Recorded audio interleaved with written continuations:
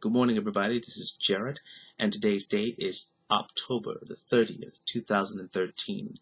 And I will be reading one poem today. The poem is entitled Taketh Away, which was written on March the 1st, 2008.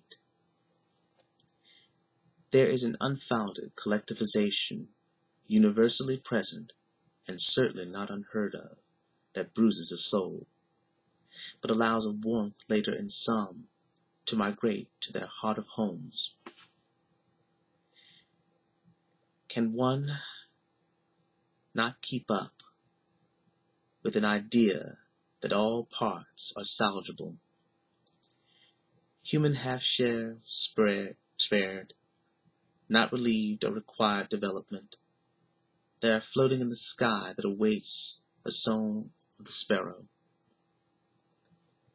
They are number to number, our sweet babies, coming forward as joy, naked at first, crying, dependent on higher hands to comfort and bathe them, feed them, sculpt their little bodies with security, par excellence and preeminence of existence.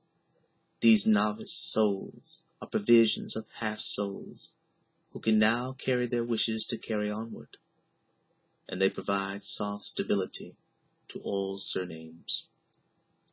But this too cannot go accomplished.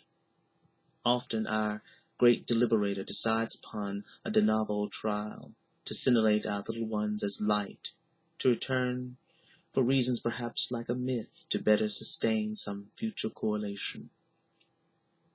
Unbeknownst with actuality, it is a feeling that will never truly claim this loss by a mean-spiritedness of a head meandering rudely, indecisively, and arbitrarily striking to deter through a rampage of seething accordances.